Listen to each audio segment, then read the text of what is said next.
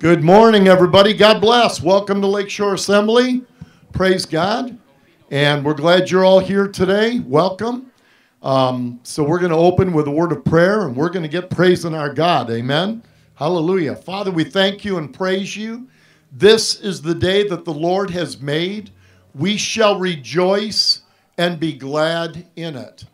So, Father, we have to just give you our attention and our affection this morning. You are worthy of it. May we now worship you with all our might. In Jesus' name we pray. Amen and amen. Hallelujah. Amen. Amen. Is she ready?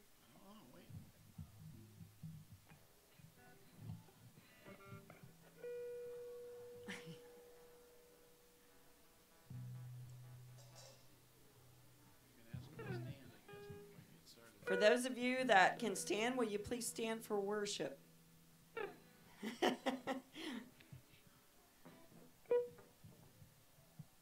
right, one, ready? 1, 2, 3, 4.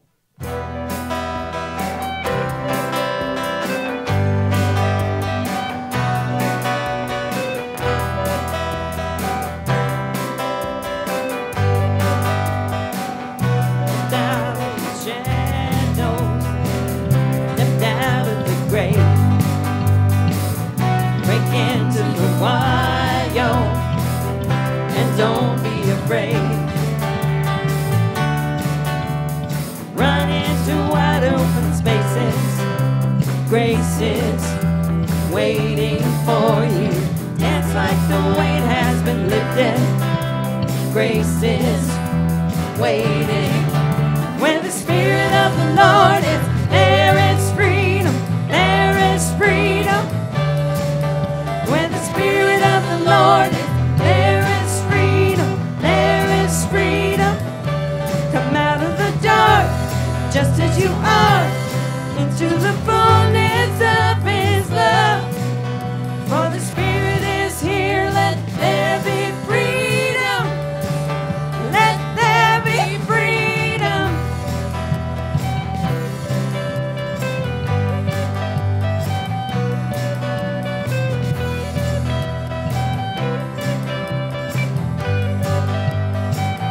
Bring all of your burdens, bring all of your scars. Come back to communion, come back to the start. Run into wide open spaces. Grace is waiting for you. Dance like the weight has been lifted. Grace is waiting. When the Spirit of the Lord is there is freedom, there is freedom.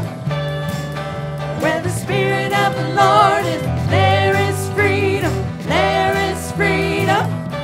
Come out of the dark, just as you are, into the fullness of His love. For the Spirit is here, let there be freedom. Let there be freedom.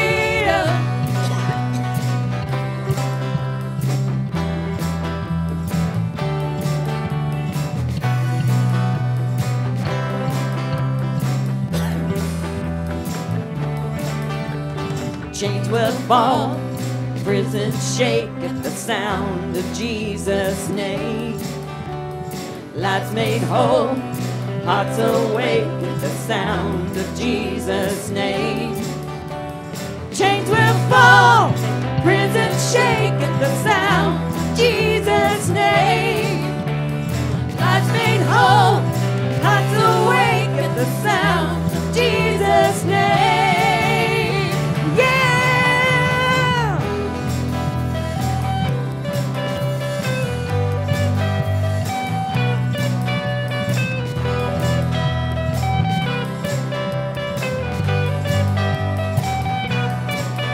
Where the Spirit of the Lord is, there is freedom, there is freedom.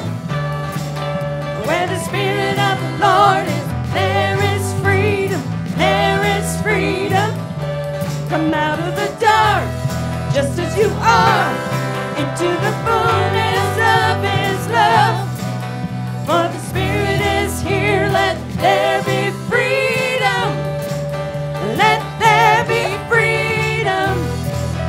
Yeah. Let there be freedom. Yeah.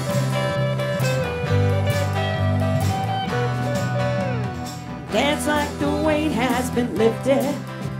Grace is waiting. Dance like the weight has been lifted.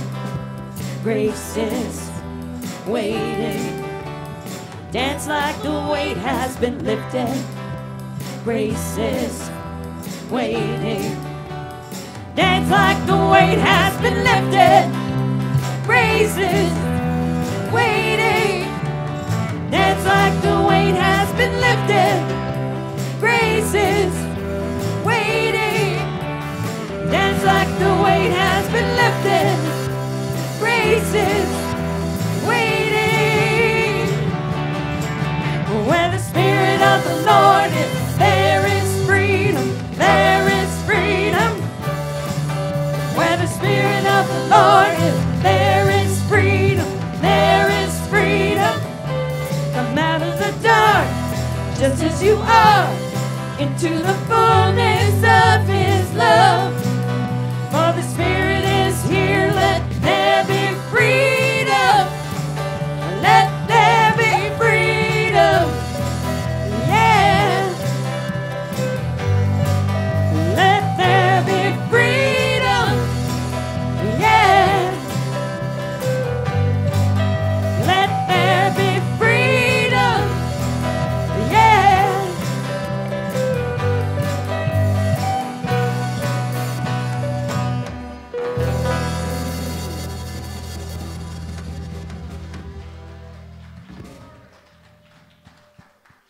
Praise you, Lord. We give you praise and honor and glory this morning, Lord Jesus. Freedom. Freedom! We give you praise, Lord. You gave us that freedom, Lord. Praise you, Lord. It cost you everything, but you gave it to us, Lord, and we are so thankful. We are so grateful, Lord. We just give you praise and honor this morning. In Jesus' name. Praise you, Lord. Are you ready to waste it all? To pour it all out on the Lord this morning? The world calls what we do a waste of time. But God says it is a beautiful, wonderful, awesome thing that we do. It is a sweet incense to Him. When we give Him praise and worship. And He deserves it all.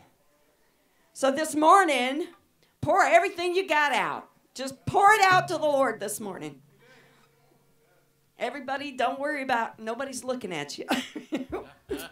We're just paying attention to the Lord this morning. We're not watching each other. In Jesus' name.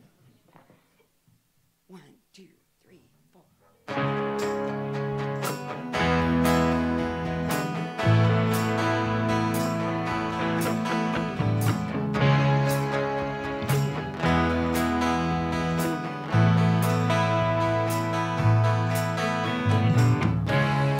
Covered in shame, hiding my face. I owe the debt I could not pay. Searching in vain to fill my heart's ache. I threw my worth away. When I thought all was lost, you saw me and you came to my defense. This priceless gift you gave was not meant for me to hold. I want to waste it all on you. I want to pour out my heart's perfume. I don't care if I'm called a fool, wasting it all on you.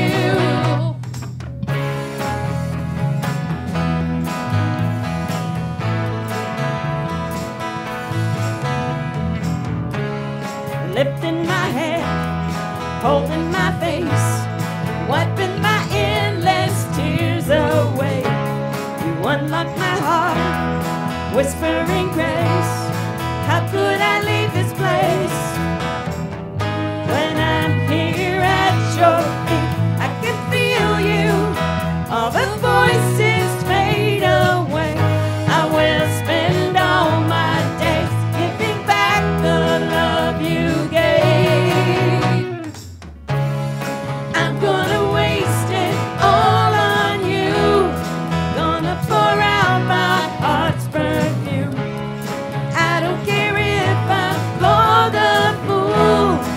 wasting it all on you. I'm gonna waste it all on you. Gonna pour out my heart's perfume. I don't care if I'm called a fool, wasting it all on you.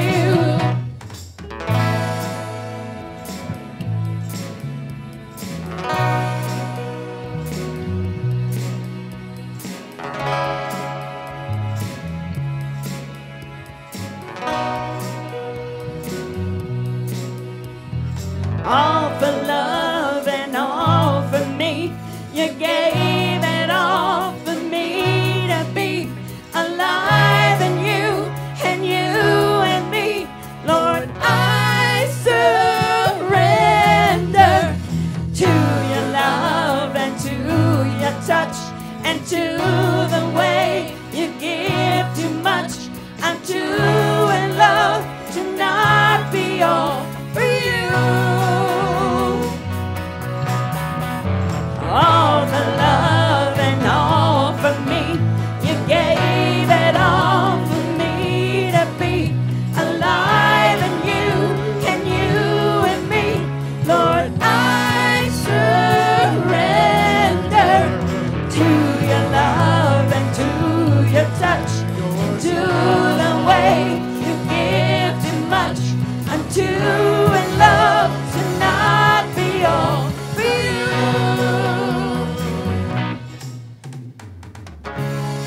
I'm gonna waste it all on you. Gonna pour out my heart's perfume.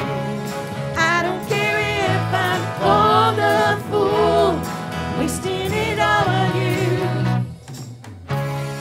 I'm gonna waste it all on you. Gonna pour out my heart's perfume. I don't care if I'm called a fool, wasting it all on you.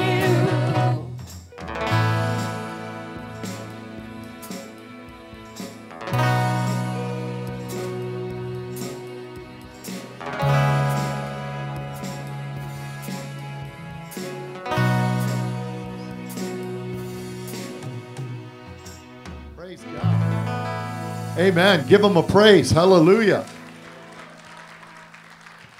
We're going to anoint with oil at this time. The Bible teaches that if any have a affliction or a need, come and be anointed with oil in the name of the Lord. The oil has no mystical properties. It simply represents an anointing. In the Bible, when kings were anointed with oil, and when we anoint with oil, it's talking about the kingship of Jesus Christ, really.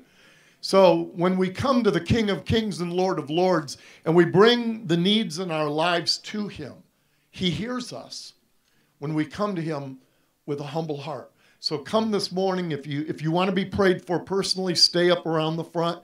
If you want to be anointed and simply go back to your seat, go back to your seat, and praise God, you have that option.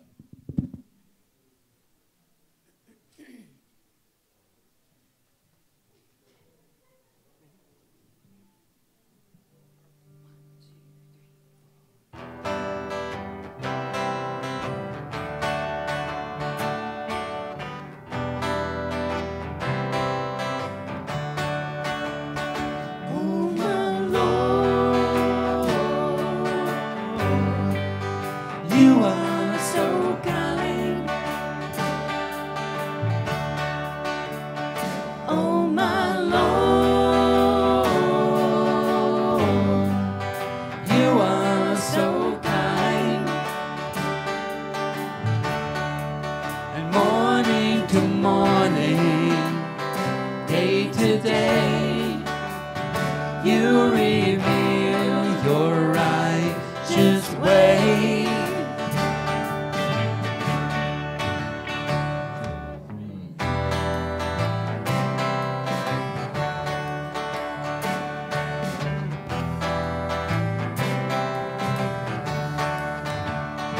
Oh, my Lord, you are so kind.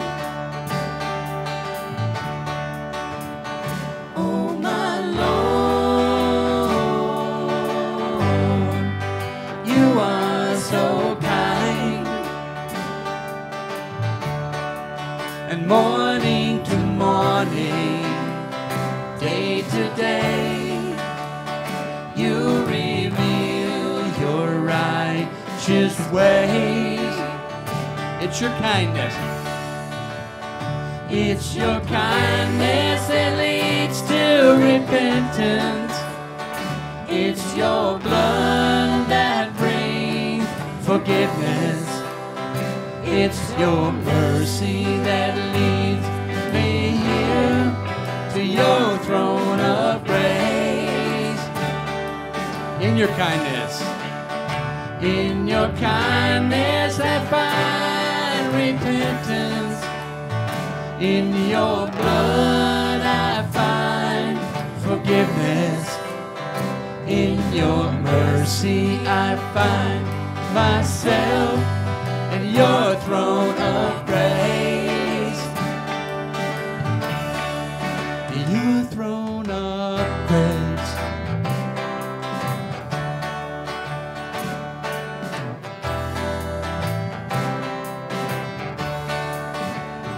Oh my Lord,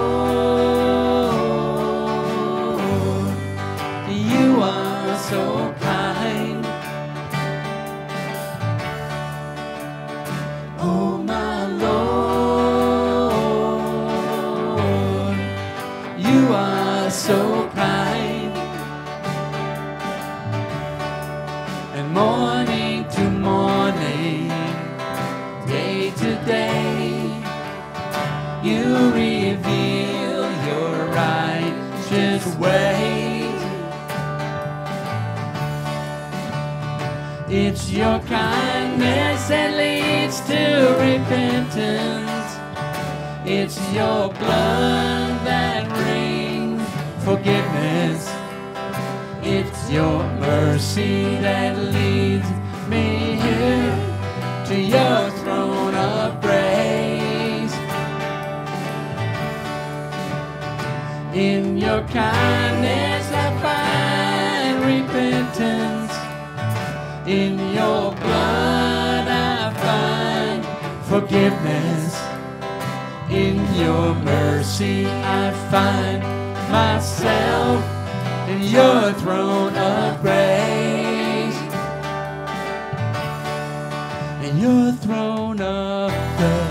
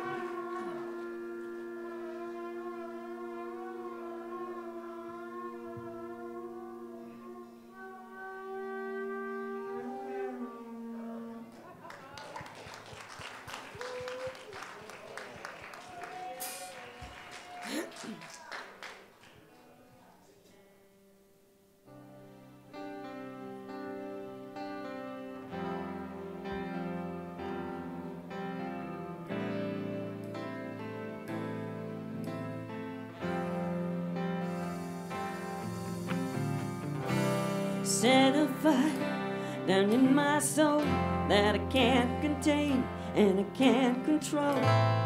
I want more of you, God. I want more of you, God. So set a fire down in my soul that I can't contain and I can't control. I want more of you, God. I want more of you, God. Set a fire down in my soul that I can't contain and I can't control. I want more of you, God. I want more of you, God. So set a fire down in my soul that I can't contain and I can't control. I want more of you, God. I want more of you, God.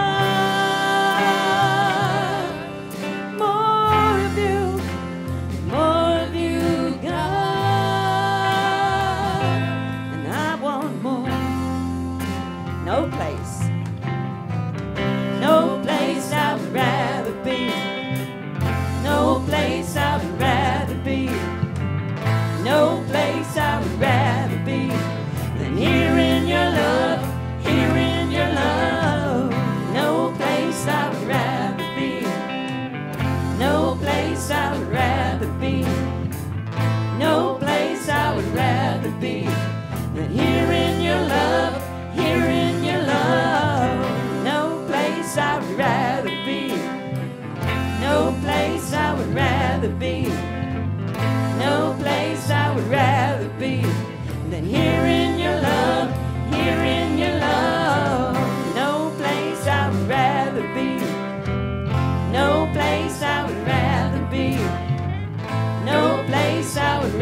rather be than here in your love, here in your love,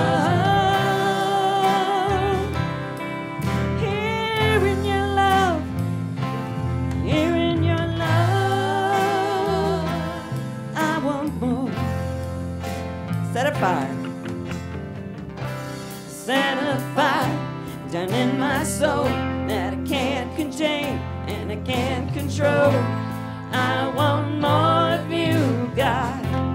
I want more of you, God. So set a fire down in my soul that I can't contain and I can't control. I want more of you, God.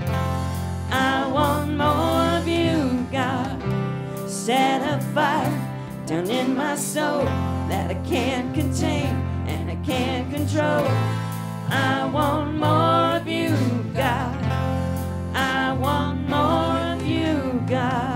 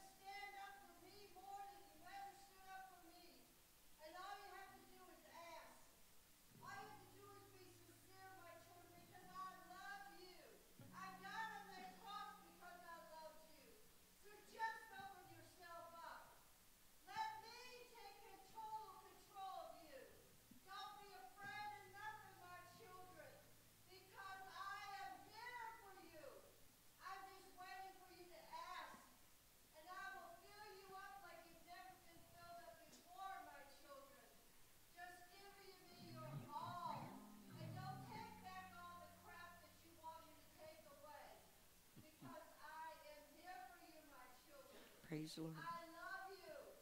Thank you, Lord. Praise you, Lord.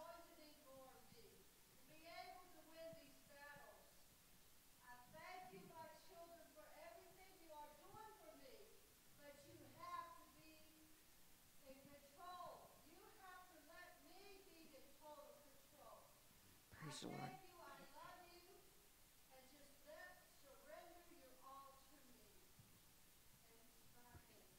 Praise you, Lord. Praise the Lord.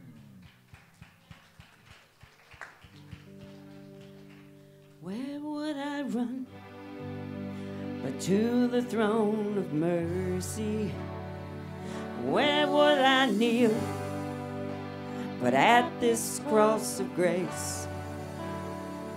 How great the love, how strong the hand that holds us.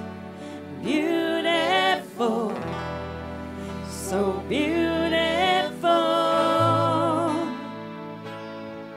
So here I bow to lift you high, Jesus, be glorified in all things. For all my life I am yours, forever yours.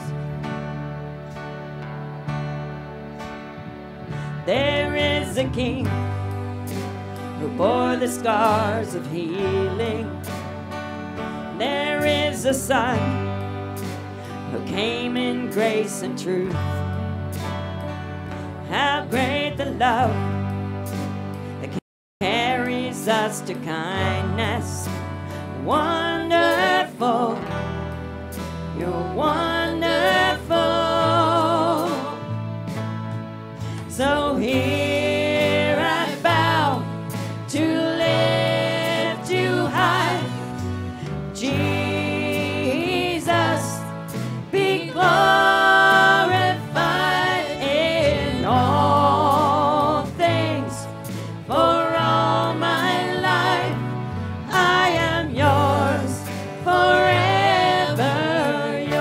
So here I bow.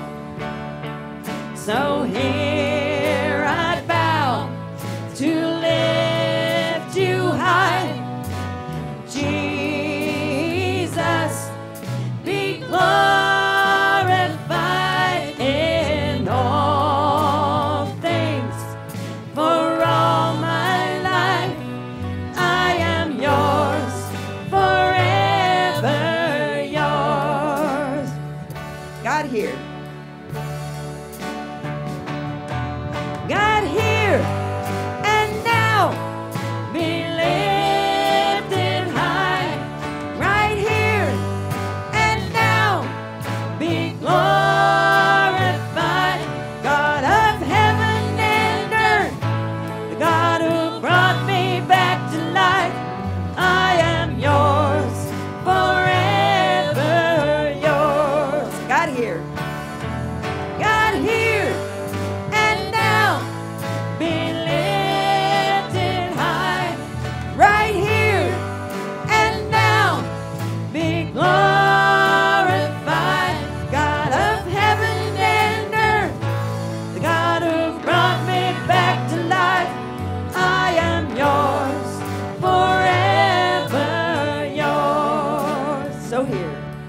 So here I bow to lift you high. Jesus, be glorified in all things. For all my life, I am yours, forever yours.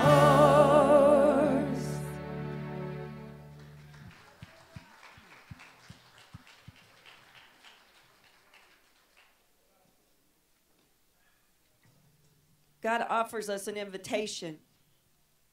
That's to come into his house, to come into his family, to be a part of something bigger than us, to be a part of heaven in itself, to be a part of God's family. You know, I don't know about you, but there's not too many people that want to invite you in these days to be a part of their family. And God, thank you so much for inviting each and every person to come into your family. Whether we accept the invitation or not, that's up to us. But you've invited. Thank you. So this morning, if you feel like you're weak and you can't stand and you're not the best and you're not perfect, well then get a ticket and get in line. Because that's where all the rest of us are at. Amen. And God does not ask us to be perfect. He just asked us to be a part of his family. And that we're forgiven. In Jesus' name, Lord, save those that need to be saved. Heal those that need to be healed this day. Bring those in to comfort them and cover them with your spirit. Lord, call us in Jesus' name.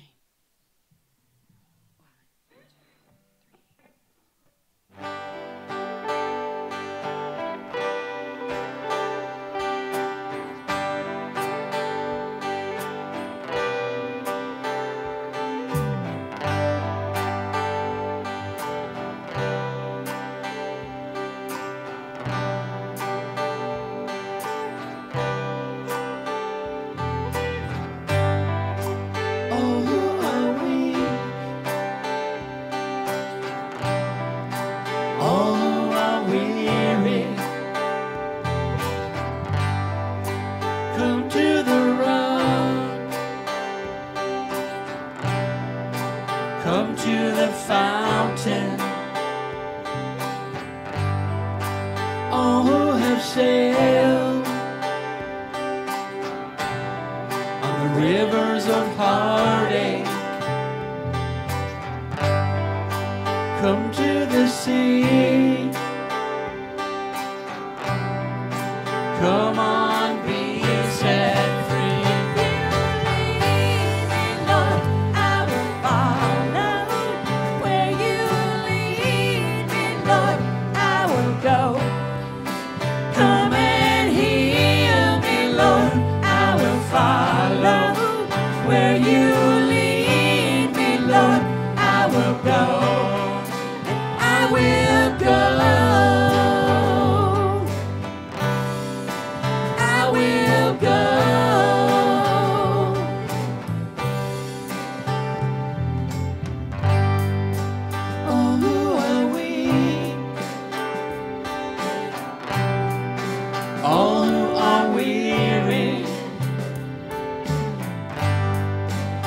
Come to the rock. Come to the fountain. All who have climbed on the mountains of heartache and reach to the stars. Come on, give your life. You lead me, Lord, I will follow. Where you lead me, Lord, I will go. Come and heal me, Lord, I will follow. Where you lead me, Lord, I will go. If you lead me, Lord, I will follow. Where you lead me, Lord, I will go. Come and heal me, Lord, I will follow. Where you lead me, Lord, I will go. I will go. I will go. I will go. I will go.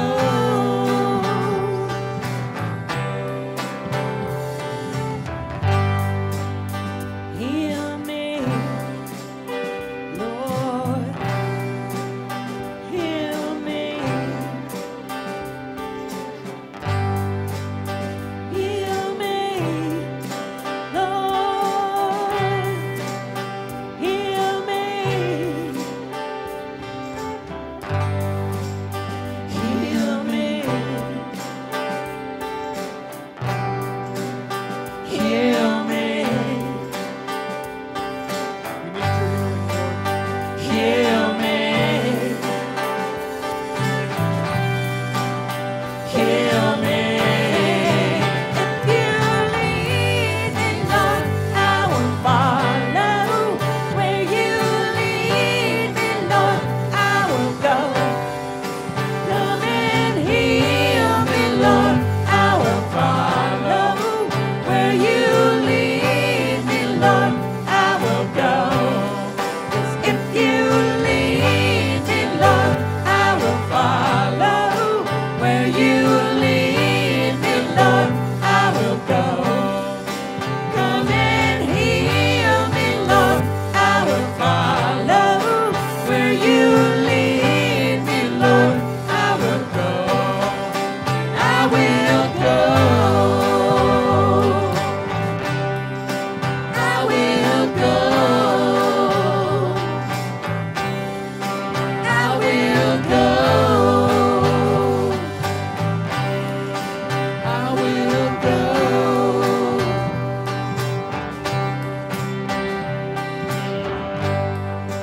All who are weak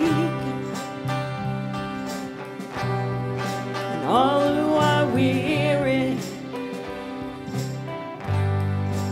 all who are tired, all who are thirsty,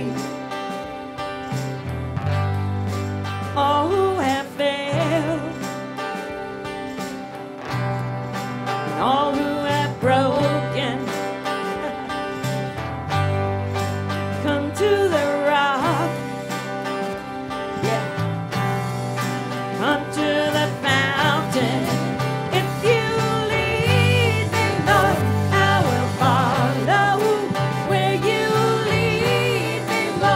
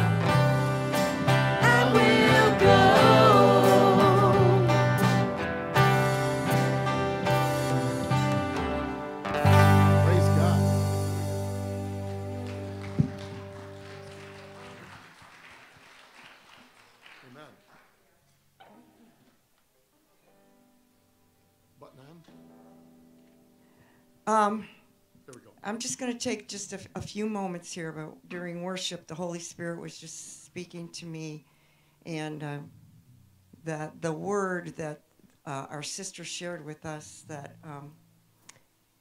yes, you need to know how much God really loves you, and you need to know that He wants to prepare you for things that are in our future, you know. So right now there's so much going on around us. There's so much swirling going on around us, and we're hearing all sorts of things from all sorts of sources. But the Lord wants you to hear from Him. And you need to really take seriously how much He loves you and how much He wants you to be in His Word, to be praying, to be seeking Him. Because, you know,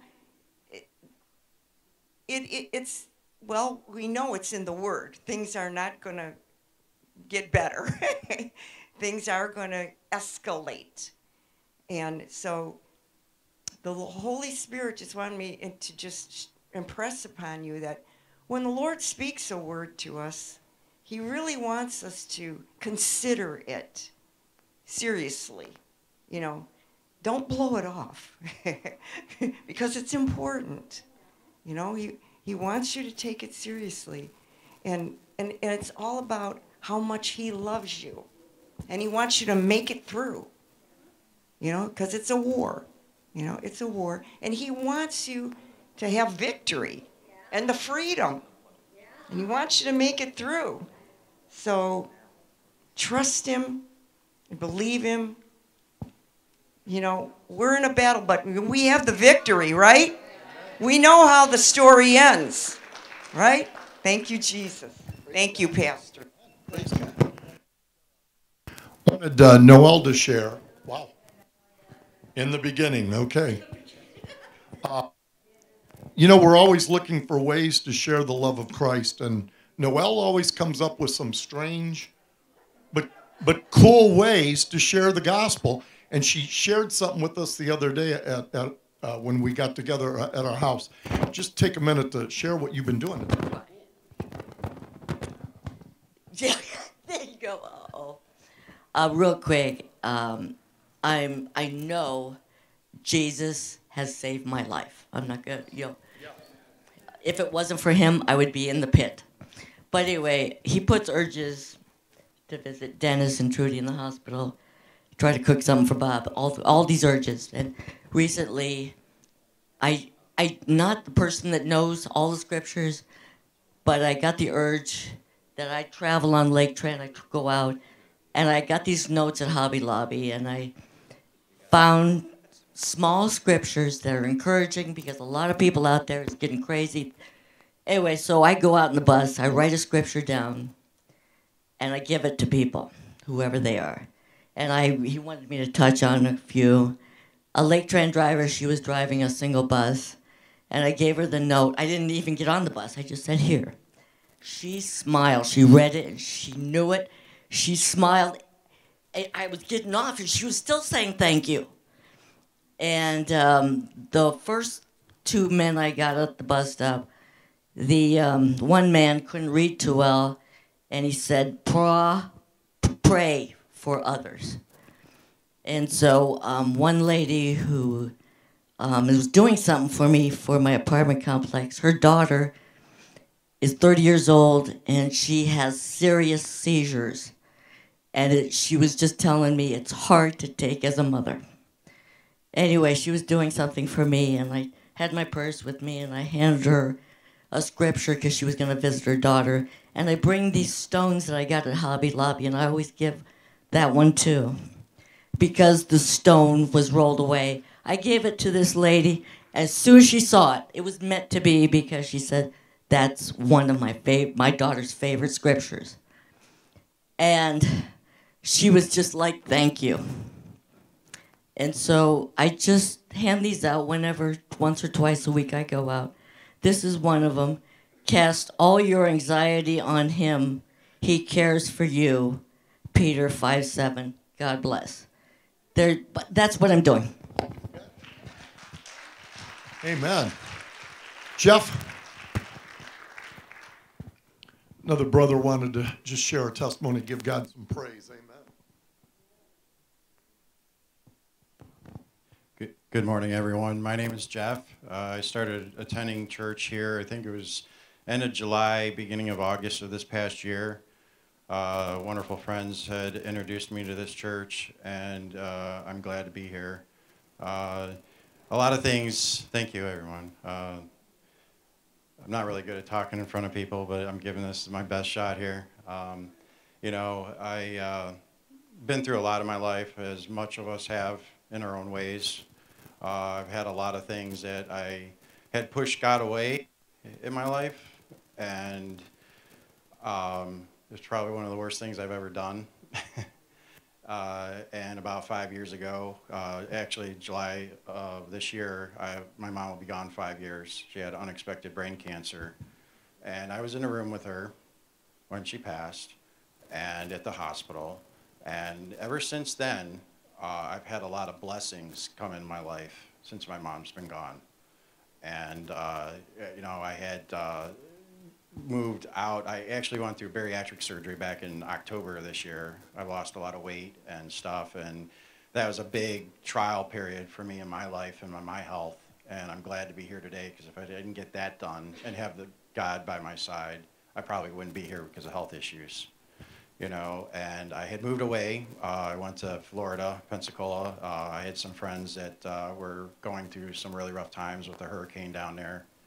And a tree almost fell and almost killed them in a house. And I went down there and helped them and got them into another house. And I ended up coming back here in February of this year. And I just started attending back here at church. And, basically what I'm trying to say is, without God in my life, and it's not always about attending church, but saying prayers at home and being part of the Christian life and just being there and accepting Him into your life has made a big difference, and miracles happen in my life. So I just wanted to share that with everyone a little bit, and thank you for letting me share that, Pastor. Thank you. Thanks, Bill. Amen. Praise God.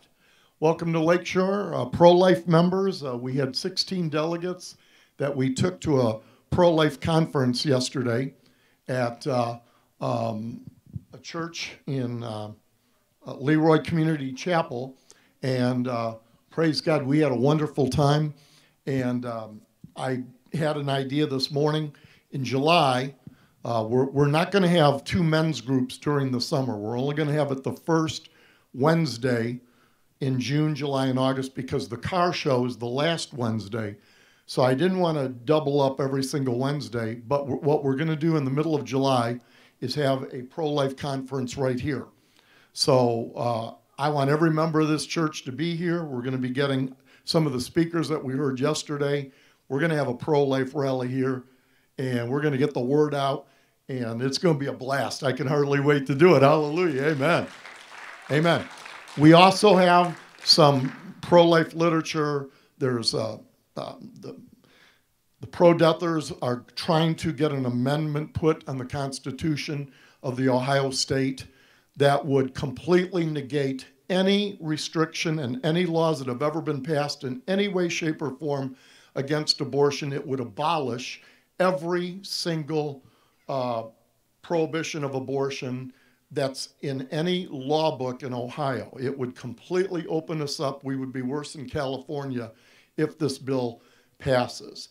So there's some information out on the thing, but so I'll be in touch with you as to the information about the rally that we're going to be doing. Last Wednesday, right here, we had an unbelievable missionary, Zach Zobius. He was amazing, and we had an unbelievable crowd here again, as you can see. And praise God, we had another giant missions offering, and it was ended up to be $891. Hallelujah. Amen. Praise God. And we gave it all to him. Now, the next men's group is going to be Wednesday, May 3rd. Amen. And we're going to have $1 million chicken casserole. Hallelujah. Amen. And I think that's $1 million. I asked for $1 million in Google. We'll see. Hallelujah. It better be good is all I've got to say. All right? Right? Is it going to be good? Is it going to be worth $1 million? It's going to taste like a million. Okay. Amen. Amen. Prayer meeting this Tuesday right here at 6:45. Prayer meeting. And this Wednesday in the fellowship hall, we continue with our Bible study through the book of Romans. Thursday morning, we're going to be having at 8:30 a.m. at my home on Newell Street in Paynesville. We're doing a verse by verse, and we have, how many guys have ever been to the study? Raise your hands. You've been to the study before. We have a lot of men that are coming. We're back in the garage. The weather is good enough that we can be back into the garage, and we're doing the book of Proverbs. So men, we'll see you there. Now, this Thursday night, I had scheduled a movie night. If we have a movie here on Thursday night, how many will try to come? Raise your hands if you'll try to come. Okay, we'll do it. All right, amen. I haven't picked out a movie yet, so you'll just have to come and see how good it's going to be, all right? Hallelujah, amen. So this Thursday night, 6:30 sharp, we're going to have movie night with some snacks. It's going to be a lot of fun, okay? The name of the message today is Third Time's a Charm. Now remember, after Jesus rose again from the dead, as the messages have been centered around the resurrection of Jesus Christ, and the last few weeks, we've been talking about what happens after Jesus rises from the dead. What is the dimension that is taking place with the apostles? And last week we talked about the doubter. And of course, the doubter is found in John 20, 24, 29. We're not going to go there, but I'm just recapping a little bit. And of course, we know what Thomas did. He said, if I can't thrust my hand into his side and touch his wounds, I will not really believe that he's risen from the dead. And we know what Jesus did. Hallelujah. He just appeared in a locked room. There he was. Like I said last week, beam me up, Scotty. Hallelujah. And there was Jesus standing among them. And of course, Thomas then believed and said, my Lord and my God. And remember what the Lord said, blessed are those that have seen and believe, but more blessed are those that have not seen and yet believe. And as much as we say to ourselves, boy, if I was there, it'd be so awesome to see the Lord risen from the dead. The Bible says you are more blessed that you have not physically seen him yet, but yet you believe. So we gotta understand that. Hallelujah. Then, of course, we had the fisher. I'm talking about, of course, Peter, John 20, 24 to 29, and the other apostles. And what's interesting, obviously, is we see that they went fishing, and you remember what happened. They were fishing all night, didn't catch anything, and then Jesus is on the shore, and he's probably, there's probably more distance than we think. It's probably not like 50, 100 feet. The boat might have been out hundreds of feet, but when Jesus shouted from the shoreline, have you caught anything? And he says, no, we've been fishing all night, we got nothing. And we know what Jesus said, something really intelligent, smart. Just throw the net on the other side. So literally the distance in between from one side of the boat to the other, if you simply put the nets from that side to this side, you'll catch some fish. Now, to Peter's credit, he does it. Sometimes something crazy works. Amen? And we know what happened, okay? So what's interesting, in a matter of hours, Peter had, and we know what happened, that in a matter of hours, Peter experienced the greatest failure and the greatest success. Because his greatest failure was that he had fished all night and caught absolutely nothing.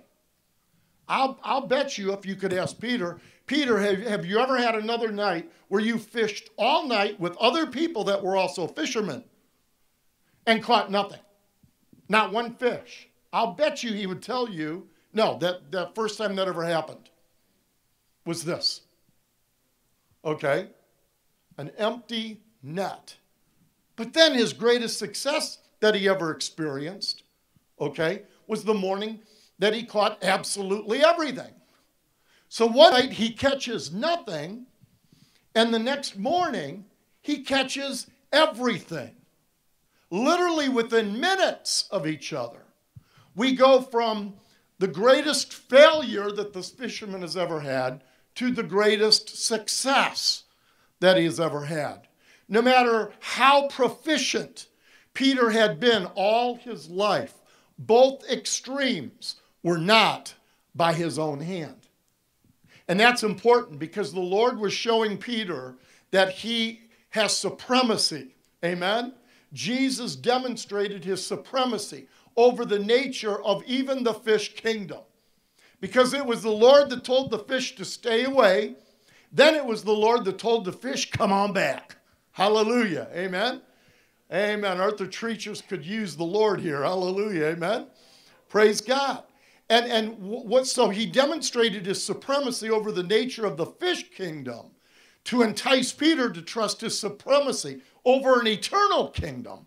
And that's what we need to understand, is that sometimes God takes things in the natural to demonstrate his power. Hallelujah. Amen? And sometimes there can even be a lack of something in this world to demonstrate his power. There are times that when you have had the least of the things of this world, you have experienced maybe the greatest dimension of the presence of God in your life. Amen? Amen. Sometimes when your heart has been the most broken, you have had the most palatable sense of the presence of God in your heart.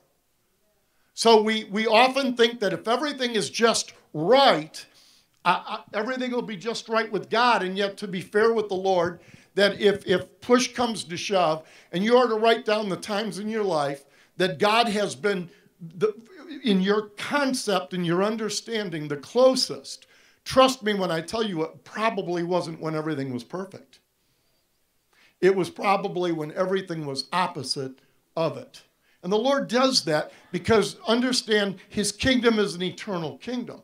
We are so bound by this world. Isn't it true? We're so bound by gravity. Gravity is taking its toll on us. Amen? Hallelujah. When you get up in the morning, it's gravity that helps you not get up as fast as you should. When you watch the news, it is the weight of this world is overwhelming. We are swimming in not just negative, it's not even negativity. It is the reality of the world systems that are taking place. And this is not a good time right now in this world. But understand, Jesus said in this world, he did make a promise. In this world, you'll have tribulation. That's what Jesus promised. So when you see some of the big box people talking about that you're to be happy, you're to be wealthy, you're to be beautiful, you're to be the winner, you're to be this, you're to be that, understand that that's 99% not the gospel of Jesus Christ. Because an unbeliever can buy that. I mean, yeah, oh great, okay, I'll be rich, I'll be famous, I'll be this, I'll be that. Not that the Lord doesn't use people. And understand, the Lord is allowed to make people rich if he wants to. How do you handle, because some Christians believe that poverty, God wants us all to be in poverty, then how do you handle most of the Old Testament? Because every other person in the Old Testament was rich by God. Abraham was one of the richest people that ever lived by God. Solomon was one of the richest. Joseph was rich. King David was rich. All these people, many of them were wealthy. Job had everything, lost everything, and then God gave him 2-3 times as much. So God is allowed to prosper those. And remember, the foundation, in my opinion, of biblical prosperity is that you're allowed to probably own anything that doesn't own you. But you find somebody that will get owned by something, they can have something almost not worth anything. And yet if it owns them, they're not allowed to have anything else. So don't be bitter towards people that have more than you, because deep down it really doesn't matter. And just be glad that you don't have the liability and the expense that other people have that used to be jealous of. Amen?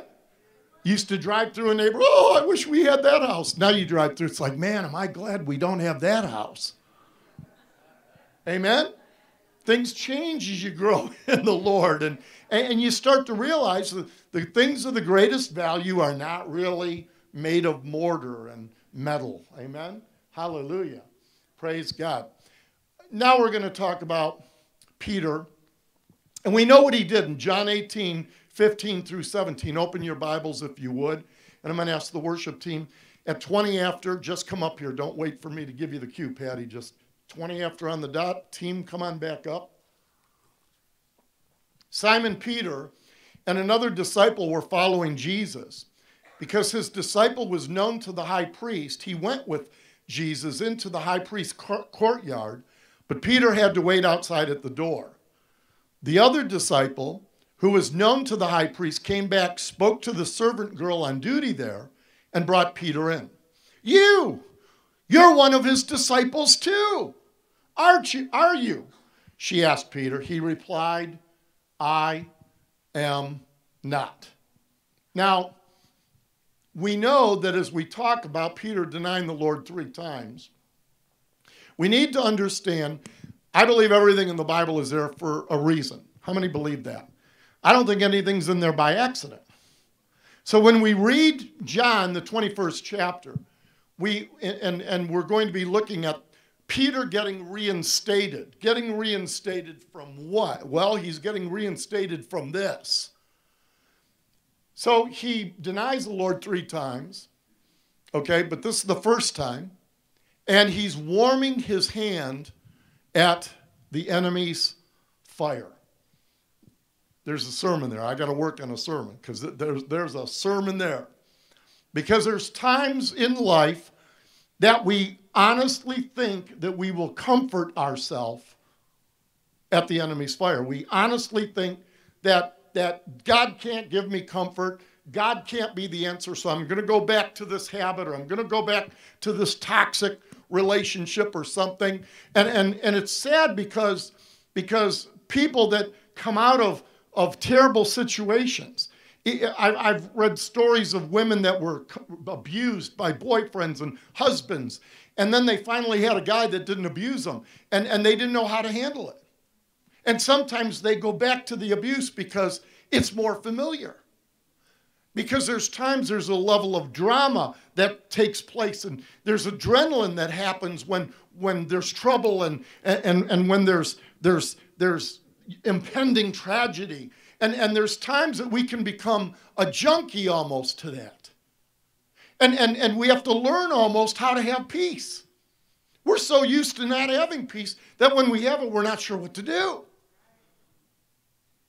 The world is just, it's discipling us in hostility. It's discipling us in manicness. It's discipling us in being freaked out all the time and aggravated and upset at all the other people groups. And Jesus said, I came that you would have peace. I came so that you would be set free from that bondage. So Peter goes on and he denies the Lord, obviously, 2 more times. So he denied the Lord 3 times. Not once, not twice, not 3 times. And we know the story. The backstory is that Peter was the one just a few hours earlier. What did he tell the Lord? If everybody else denies you, not me, if everybody else coughs you up, I won't. If nobody else supports you, I will. And we know what happened. In the garden, he pulls out a sword. He wanted to become a Middle East terrorist. He wanted to die. He wanted to die to prove to Jesus that his word was good. Jesus already told him, you're going to deny me. And before this night's through, you're going to hear the rooster crow. And Peter didn't like that. Has anybody ever told you something that's true and you don't want to hear it? How'd you react? I'm just saying. So he tells Peter this. Peter says, no, I'll defend you. And all the other apostles said the same. We always need to remember, Peter was the voice for the apostles. So when he would be impulsive and say something kind of stupid, they all then agreed with him. So poor Peter, he's always in trouble. He's impulsive, but they usually back him up. So when he told Jesus, I'll die for you if I have to. Then the Bible says, and the others said the same. But he's the one who voiced it. Then in the garden, I'm going to prove it. Here comes the guards. Pulls out that sword, cuts off Malchus's ear. Okay? And he knew the minute he drew that sword, he knew. It's no different. Watch YouTube. Find anybody that pulls a gun, and there's several policemen, and they say, drop it, drop it, drop it.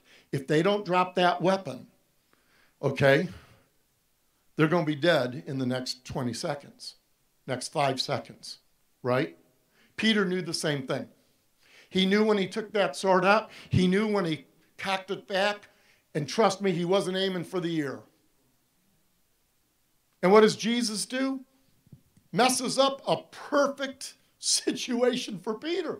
He picks up the ear, puts it back on the guy, heals it, cuts the ear off, he puts it right back on, it's healed. And then he rebukes Peter. Peter just tried to give his life for Christ.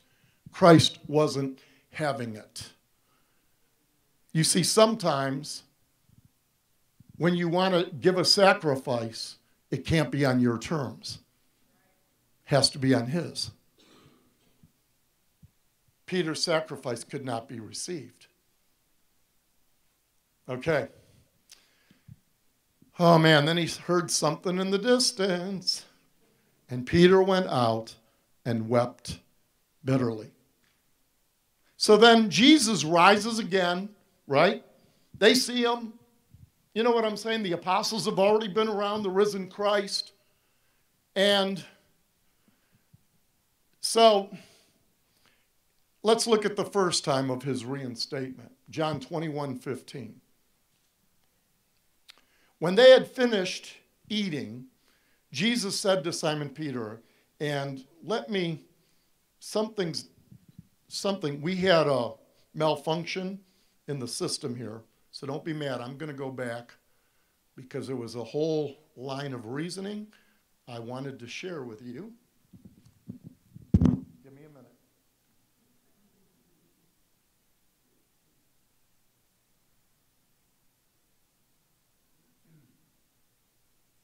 Oh, good. Still there. All right. Slideshow.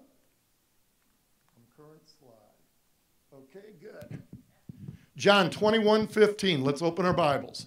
When they had finished eating, Jesus said to Simon Peter, Simon, son of John, do you love me more than these? Yes, Lord, he said. You know that I love you. Jesus said, feed my lambs. Now,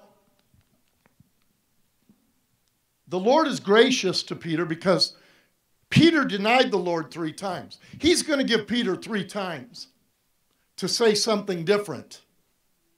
Then I don't know him. Because there's times that we can say something hard to someone else. But thank God for the mercy that we receive from the Lord and sometimes from other people. So that we're able to say something that is more pure from our heart than it was previous. Amen? Has anybody ever gotten in trouble with somebody by saying something stupid? Anybody? Any takers? Okay. Is there anybody here it's never happened? Any fakers? Okay. So he calls them, and this is weird because, and at first this looks kind of mean because he says, Simon, son of John. Well, wait a minute. That wasn't his name anymore. Jesus refers to Peter in his previous title, before he was given a new title. Remember in the Bible, there were Abram became Abraham. Sarai became Sarah. There were people that when they were called and set apart, God gave them a new name, hallelujah. And the Bible says there's a new name written down in glory, hallelujah, for us. Did you know that there's a name in heaven for each and every one of you that you don't know yet, but you'll find out when you get there? Hallelujah. That's going to be pretty cool. John 1:42, Jesus looked at him and said, you are Simon, son of John. You will now be called Cephas, which is interpreted Peter. Hallelujah. So by referring him as son of John, it was almost not nice. It's almost like Simon, well, in a way, here's what the Lord's doing. He's going back to the beginning. Sometimes you got to go back to the beginning.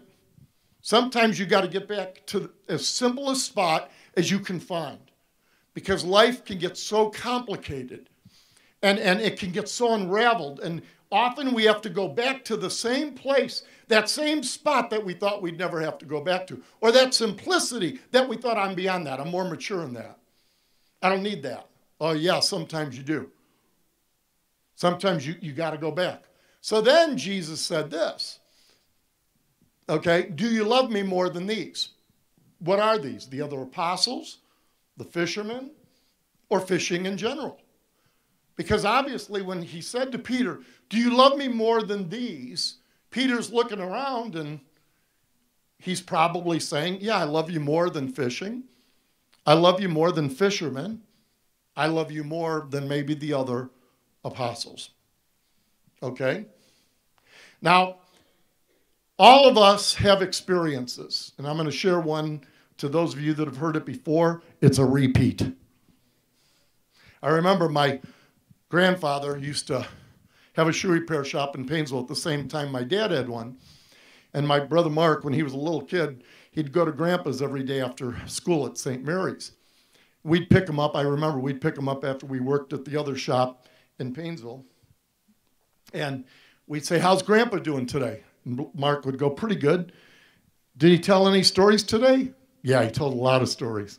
Every customer who came in, people told me, if I went to see Grandpa, I never went in unless I had 10, 12 minutes to spare. Because every time people went in there, Grandpa would tell stories. What were the stories today? They were all repeats, Dad. Amen. So I'm going to repeat. This is the line in the middle of the road. Amen. If you're going to do something for God, you're going to end up on the line in the middle of the road. Because you got to make a choice to make it not like the chicken, but forget the chicken. But you're starting from someplace, and you're going to have to cross something to get to something else. Amen? And this is not a picture of our shoe repair, but I found a shoe repair shop, put my name on it. And I was at the shoe shop one day, and across the street was Angelo's Pizza. How many remember Angelo's Pizza in Painesville? They had good pizza. So I used to run across the street. The shop was right across the street. Didn't even lock the door because I could see the shop from the pizza shop. Run in, get a coffee, and run back to the shoe shop, okay? And Donna knew that if she ever saw me running across, just get the coffee in the cup and just put it there. Sometimes I'd pay it for it later. Hallelujah. So I feel like I want a cup of coffee. It's middle of the afternoon. And I step out, and I noticed when I went to cross, it was strange because it was the middle of the day, and I looked left and right, and not one car was moving anywhere. I didn't see one car moving. So the road was completely empty, which I remember it struck me like, wow, no traffic. So I step out into the middle of the road, and then all of a sudden, okay, I'm stepping out in the middle of the road, praise God, and what happened was I'm on the middle line, and for some reason, it was the weirdest thing, I stopped, turned around, and I looked at the shoe shop, a shop that my dad was going to leave me. It was mine. He told me, it's yours. And I'll never forget, I turned around, looked at the shoe shop, the glory of Porostosky Shoe Service. It was my business, my family, my heritage, our heritage in Painesville. And I remember God telling me, you have to leave this. He spoke to my heart and he told me without any, this day, this time is going to cease. It's going to be different. It didn't happen right away, but I knew that it's going to be time finally to leave this behind. Whether my dad likes it or not, because I went to my dad, told him someday I'm going to go full time, and and everything, and my dad wasn't buying it, okay? He didn't believe that I would really leave the shoe shop, the family business, to become a pastor. And I remember I looked at the shoe shop, turned around, and I was weeping. I literally started weeping. You know, when you leave something that's precious, there can be grieving that goes on. Anybody ever go through that? You can leave a situation, you can leave a job, you can leave a place that you live to somewhere else, and there might be grief. In my case, I was grieving because from the age of 4, I was working in that shop with my dad, and now it's hitting me like I'm going to have to leave this. So I'm crying, and I walk in to the pizza shop, and I'm weeping. And Donna goes, "Jim, are you okay?" "Yeah." "What's wrong?" "Well, God just told me something." She goes, "Okay, here's your coffee." And I turned around, went back to the shop. From that minute on, it was never the same for me. I knew that the trajectory of my life had to go in a different direction. If you're going to serve God, if you're going to do something for God, if you're called, and when I say called, I don't just mean called into, quote, the ministry, because all of you are called, quote, to ministry. Amen? So if you're called, you've got to be called away from one thing because you got to be on your way to something else. And to be honest with you, the evidence that you're really stepping forward in what God's called you to do, no matter how simple, no matter how big or small it appears to be to anybody in this world, the proof is that if nothing is in the rearview mirror, you haven't left yet.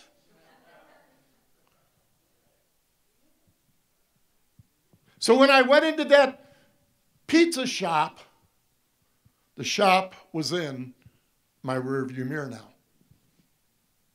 And that never changed. That was probably 36 years ago that experience happened. And it's never been the same since. We all have that line in the sand or in the middle of the road. Because no matter what God tells you to do, it could be the simplest thing. You got to leave something to something else. If God tells you to take some money out of the bank and bless somebody, then there's got to be evidence of that. There's going to be a less number in your bank account because you blessed somebody. If God tells you that you've got to take a day and sacrifice, a mom's sacrifice to stay home and teach your kids instead of having a job where you can make a lot more money and drive a newer car, if that's the sacrifice you make because the Lord shows you to do that, then there's going to be evidence of that sacrifice.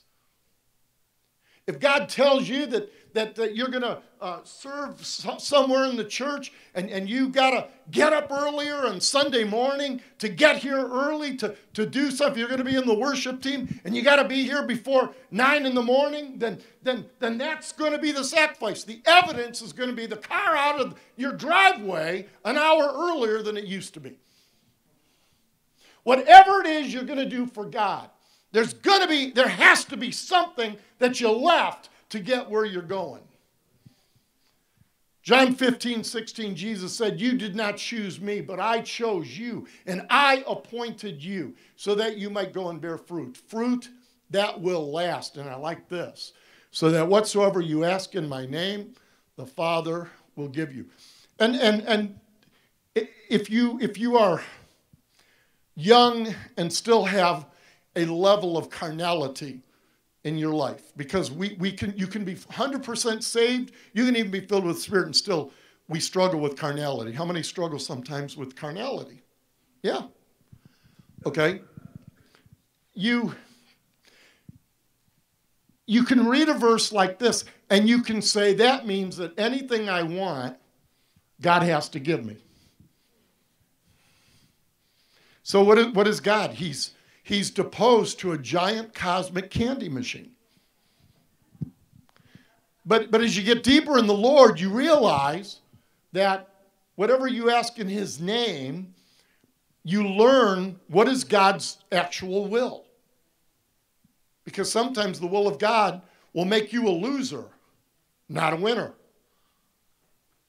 I knew a guy, he worked on a crew in Cleveland, and his boss and all the guys and things, they'd go to Pinky's on West 150th. There was a nude dancing bar, and the boss would take the guys, and they would always invite this other guy. And he was a Christian. He wouldn't go. They'd mock him. They'd laugh at him. And the other guys were getting raises. They would give this guy the worst jobs that they would hire guys and pay a minimum wage. And they would take the minimum wage guys, and they'd do the easier jobs. They'd take the worst, filthiest jobs, and they'd give it to this guy. Why? Because he's not going to do what the boss wants. And he's not talking about working on the job. He's talking about... So because he was a Christian, he looked like a loser. He looked like a loser. He'd go to work. He didn't enjoy work at all. People were mean to him. The boss was mean to him. But he was holding the line. So sometimes the sacrifice...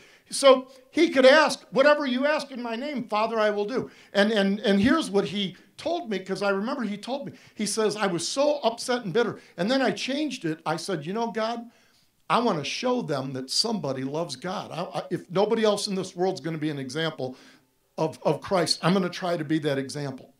Eventually, the boss let him go. But when he left, he knew that he had shown a proper representation of the holiness of God. Amen? So he looked like a loser, but he was the winner. Amen? Saved to serve. Hallelujah. You're saved to serve. Everybody here is saved to serve. You're saved to do something.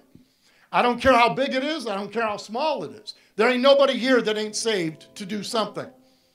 When people say, I can't do anything, that's a lie.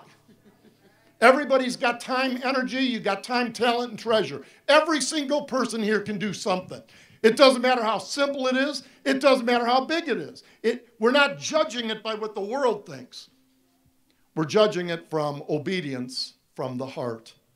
The second time, John 21:16. And again, Jesus said, Simon, son of John, do you love me? And he answered, yes, Lord, you know that I love you. Jesus said, take care of my sheep. So we notice here that he's saying, take care of the sheep. Why? Because Peter is going to be, hallelujah, he's going to be one of the foundational people of the Christian church. A loser like Peter is going to become one of the key pillars of the Christian church. Then there's the third time. John 21:17. Third time he said to him, Simon, son of John, do you love me? Peter was hurt because Jesus asked him the third time, do you love me? And he said, Lord, you know all things. You know that I love you. Jesus said, feed my sheep. 3 times Peter denied the Lord. 3 times Peter said, I love you, Lord. Amen. Peter is now restored. Amen. Peter's restored. And if you've never experienced restoration, try it. Try it. Pick somebody that you think hates you or you hate or whatever. Go to them, get it restored. If they don't want to be restored to you, doesn't matter if I got to be honest, when it comes to restoration, it doesn't matter if they want to be restored to you, but you have to have the heart to be restored to them. See, because we say, well, I'm not going to them because I know they don't want to come to me. Well, the Bible says put down your gift and go to that person. Try to get it straightened out. Restoration's a good thing. And I'll be honest, 9 out of 10 times in life, things will probably go pretty good. But you got to go for the right attitude. You can't go like a little notch on the piece of wood. Oh, look what I'm doing for God. No, you have to go in humility. And everybody in the world doesn't have to know the good thing that you just did. And that's hard because sometimes, we want to be stroked. We want to feel really good about something good that we did. There's a part of that's good, but there's a part of that we have to even balance that out. We have to discern that. So Peter's restored, but then in 21:18, just to show you that Peter really is restored, then Jesus levels this on Peter. Listen what he says. He says, very truly I tell you, when you were younger, you dressed yourself and went where you wanted. But when you are old, you will stretch out your hands, and someone else will dress you and lead you where you do not want to go. Now, the terminology is interesting. Now, I don't know if Jesus meant it the way it sounded, but I believe he probably did. But this is what we know, that Peter, when they crucified him for his faith in Christ, he said, I am not worthy to die the way my Savior died. So they crucified Peter upside down. So when Jesus said, you'll stretch your hands out, it was for a cross in his future. I can't think of being restored more than that. Then Christ would communicate to Peter, you're going to suffer for me. Very thing in America Christians are afraid of. But other parts of the world, in Cambodia, Vietnam, the Assemblies of God, did you know there's I think there's 6 countries in the world that if you go to get credentials to be a pastor or an evangelist in those countries, do you know what are the first things you have to prove? You have to show them wounds in your body that you've already suffered for your testimony in Christ. Because if you don't have any wounds, then you're not for real. If you haven't been tortured a little bit, you're not authentic. Can you imagine in America? I'm serious. If every one of you knew today, if you pull in this parking lot, you're going to be in trouble with the government, which someday, the way this government's going, we already are in trouble with the government. Okay, but just understand what I'm saying. If you knew that you knew that you knew that just coming into this driveway, you're going to be in some kind of trouble, how many would be missing here today? If you knew that they're going to go after your bank account unless you confess against Christ. I'm not trying to shame us. We live in a bubble here. I've said that all my ministry. Mentor's a bubble. Thank God it's a bubble the way it is. We like that. But understand what I'm saying. There's people all around us suffering in ways that we cannot even imagine for Christ. Peter was told, as soon as he was restored, you will suffer for me. Peter accepted the terms of that engagement. Amen? Why don't we stand as we close in a song here, and we'll close in prayer in a minute.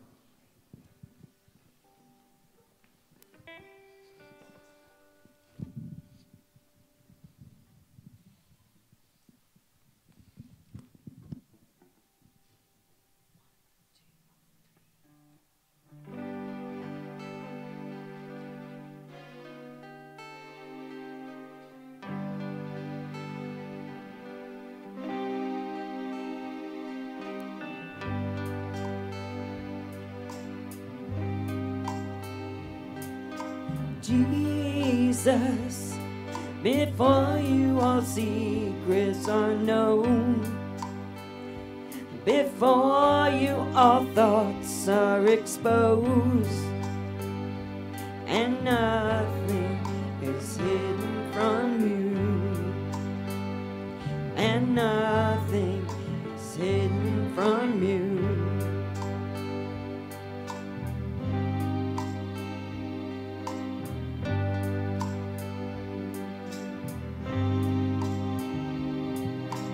Jesus, before you my heart is laid bare, and you know my every desire. You see me and you know my heart.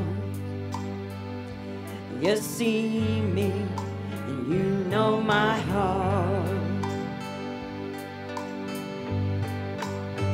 Have your way in me, my God. Have your way in me, my Savior. I want my life to be pleasing unto you. Have your way.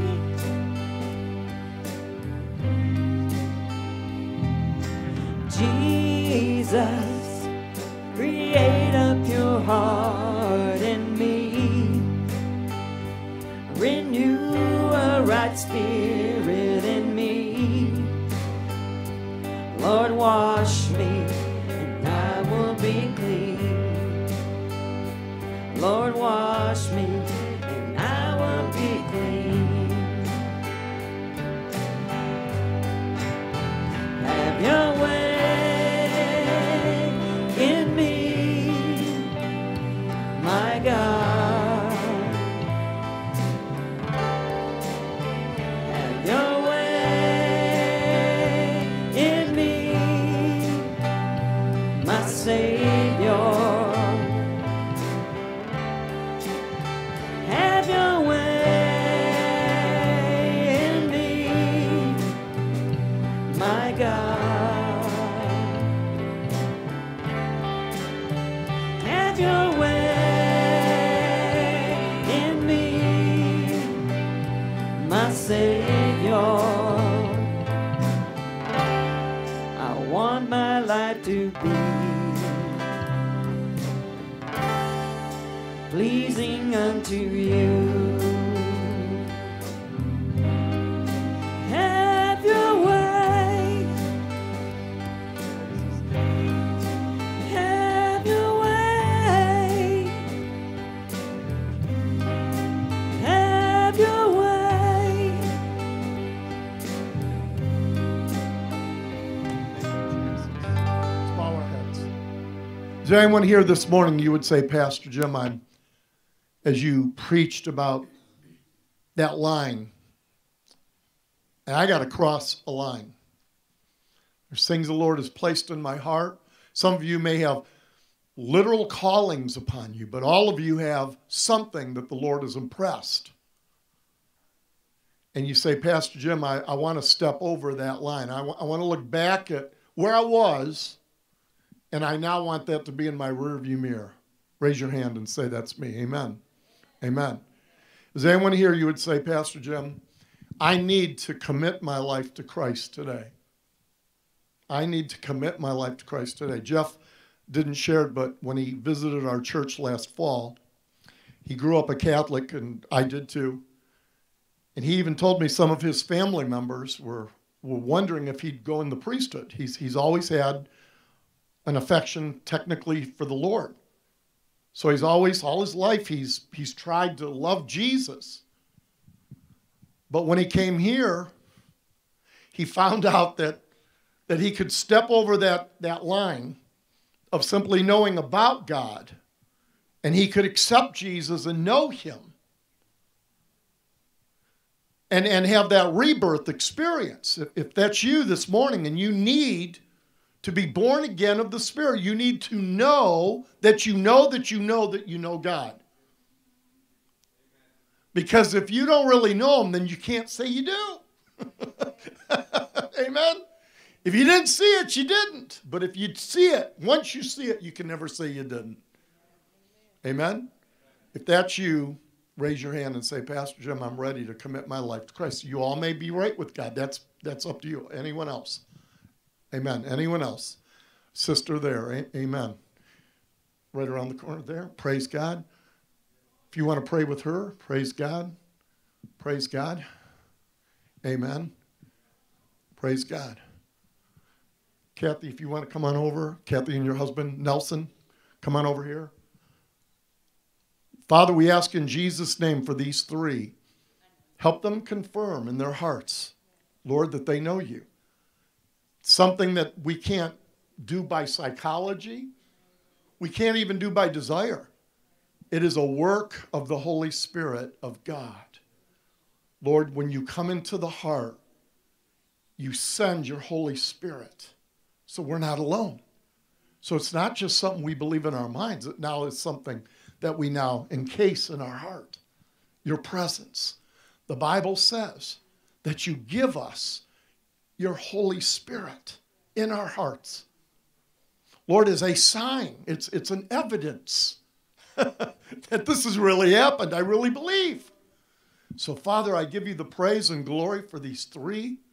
Bless them mightily in Jesus' precious name. Lord, I pray that this week that supernatural things are going to happen in their hearts and their lives. Lord, let them see, begin to learn to see through that prism of what you see, to feel what you feel, God, to know even the things that you know which you are willing to show us.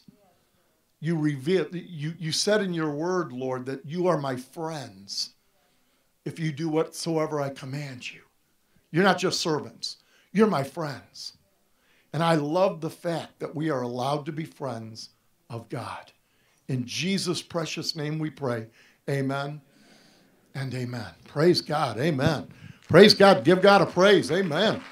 Hallelujah. Whew. Glory to God.